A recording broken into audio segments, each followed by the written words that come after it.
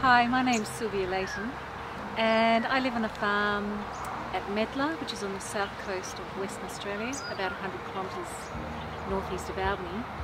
And I arrived on that bit of land when I was 1 year old, and with my parents and family we were there and cleared the bush block from native bushland and developed it through to a sheep farm.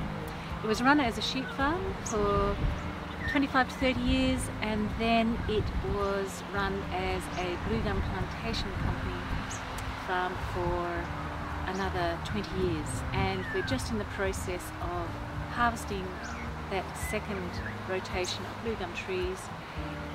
And then we have the lovely task of converting the 800 hectares of blue gum plantations back into another agricultural use.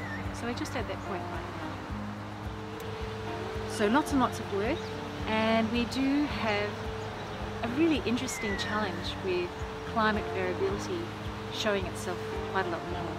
So on the farm, it is the site where we've had the Medlar rainfall or weather station for over 50 years. So we have 50 years of climate records to reference to all the time.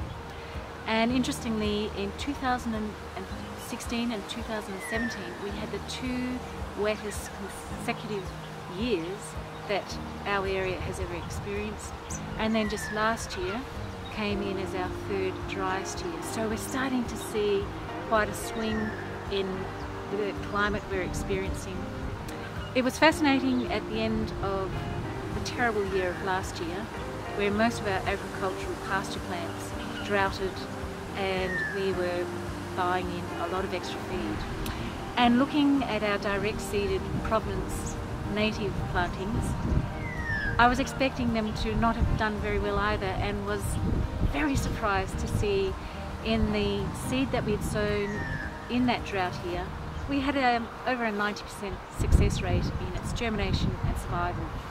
And it really emphasised that our native plants are highly adapted to climate variability. They've seen it for thousands of years, whilst our introduced agricultural plants are quite vulnerable.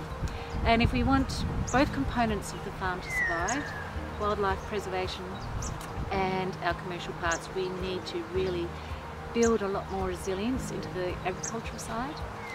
So we're really thinking about bush tucker species too.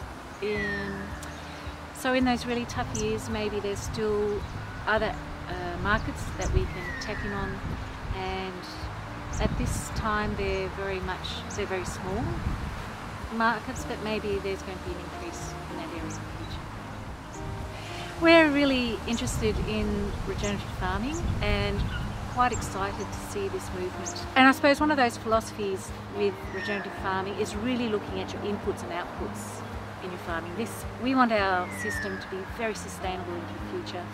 We feel like we're just setting up a base structure in our farm for future generations to come along and do all their clever things as they start dealing with this climate variability increase.